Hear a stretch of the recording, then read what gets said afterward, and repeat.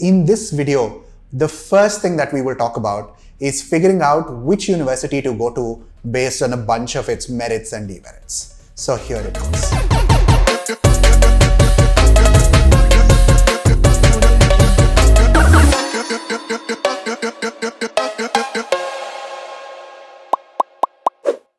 Hey everyone, my name is Suraj, one of the co-founders here at Gradvine and an alumnus of Carnegie Mellon. Over the last several years, we've had the pleasure of helping thousands of students get into their dream universities. While helping them out with their processes, we've identified 6 key steps that every single student needs to take right after they have finished applying to universities. In this 6-part series over the next few videos, I'm going to break down every single step that is required for you to be able to safely and successfully fly out to your dream university. If you're watching us for the first time, stay tuned for the 6-part series. Alright, let's get into it.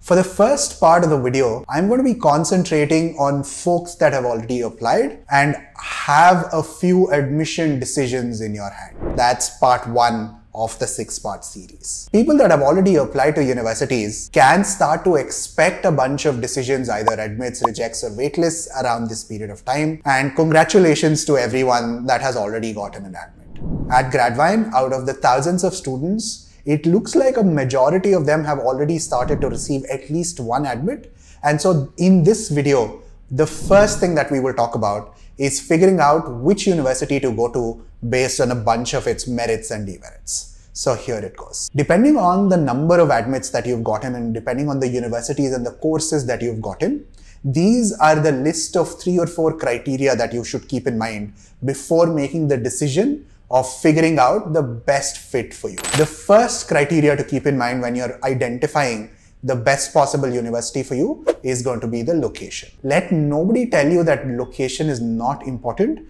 and that you could go to any university literally in the middle of nowhere. Location is of the primary importance when it comes to picking a university. Make sure that if you are going to the US, make sure to go to the West Coast, the East Coast, Chicago area, or Texas. Those are the primary areas in the US. Those are where most of the job opportunities are located. So the first criteria is location. Second criteria in a list of criteria to figure out which university to go to has to be the brand value or the reputation of that university, but specifically for the program that you are trying to get to. MIT could be great for engineering, but MIT is probably not the best school for you to go to if you are looking at liberal arts education. Similarly, Berkeley could be great for engineering, could be great for business school as well, but Berkeley might not be the best school to go to if you're looking to go to school for culinary arts. Therefore, identify the best possible schools for the degree that you are pursuing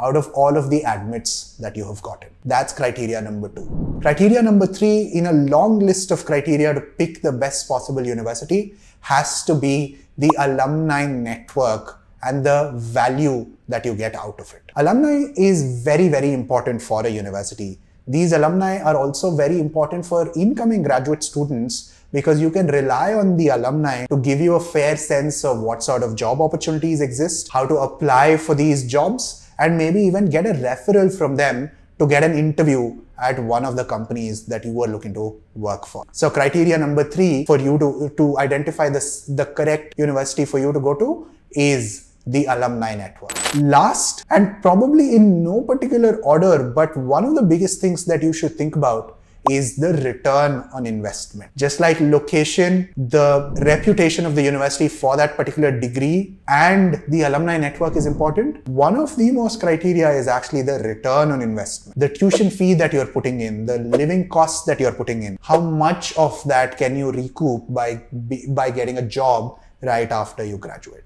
That's going to be the 4th criteria in the list of criteria for you to look at before finalizing the university. Once you go through these 4 criteria for every single admit that you have, make a pro-con list of identifying these factors, maybe rate it on a scale of 5 or a scale of 10, and then towards the end of it, try and bring in some cultural factors into the mix as well. Do I have family staying close to the university?